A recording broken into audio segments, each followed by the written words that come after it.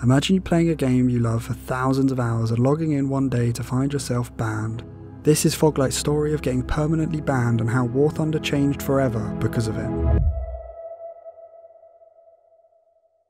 Well, I found out that I was banned during the grind of the FJ4B.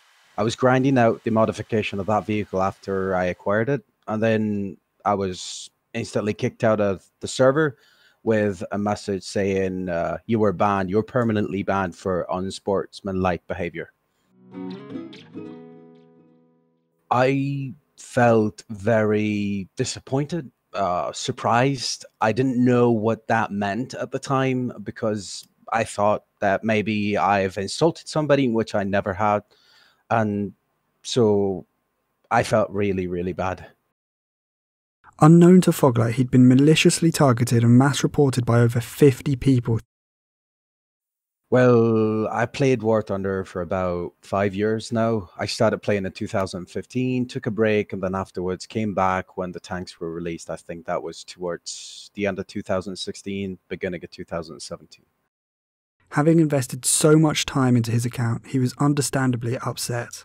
The game in question was a squadron realistic battle, which is an 8v8 single respawn game mode between squadrons where each victory or defeat affects your positioning on a game-wide leaderboard.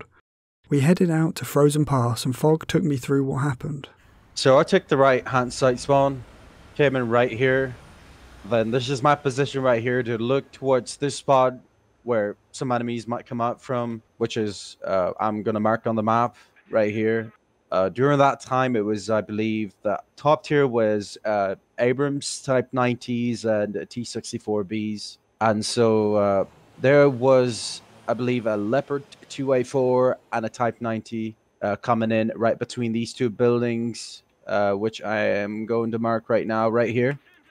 So I shot one of them in the engine.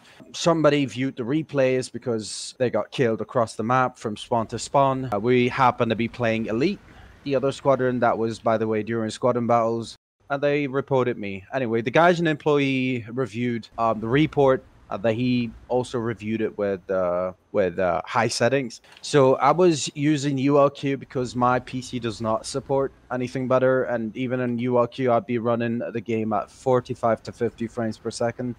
So with ULQ, the first layer of snow is not rendered in, so you can basically see what others with other graphics settings cannot see. So the first layer of snow renders in, and like right now, I am able to shoot right there, but for anybody else, you cannot. And that's how I got banned.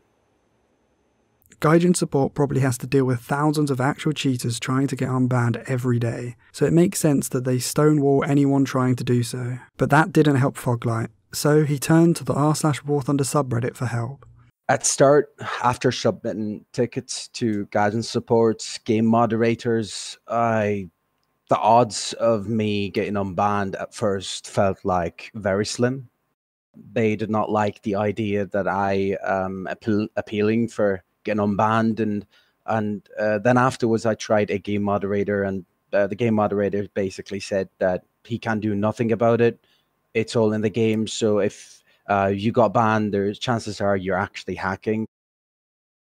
Well, after several attempts, as I've mentioned, between Gaijin support and submitting tickets, I started a Reddit post, and then my fellow squadron members and battle scripts helped me upvote the post to have it trending, just to have the attention of Gaijin, and we were successful. You don't have to talk to Foglight for long to know he's not the type of person to cheat. Some of the guys in the squadron didn't know how Reddit worked and didn't know that making an account to upvote something was against the rules of Reddit. Their simple, positive intention was to help out a squad mate and a friend who really needed it. The War Thunder subreddit was a lot smaller back then, and with only a few upvotes the post had made it to hot. From there, with the support of the rest of Reddit, the post had made it to the top of the War Thunder subreddit. From this, the international community manager at Gaijin Entertainment saw the post and decided to look into the matter himself. He found that after 50 reports and 2 stages of human verification, the account had been banned. Only after a third check as a result of his direct involvement, the truth was discovered, and he apologized on behalf of everyone at Gaijin. I was messaged by Scarper, and we exchanged some messages and DMs in which he apologized for Gaijin getting me banned, and that I was also innocent. So he offered a premium, a full year premium as a compensation. A massive check on previous bans was conducted, and a rework to the banning procedure was completed. There's no way to know for sure, but it's likely that easy anti-cheat was added to the game in November of the following year due to this very situation.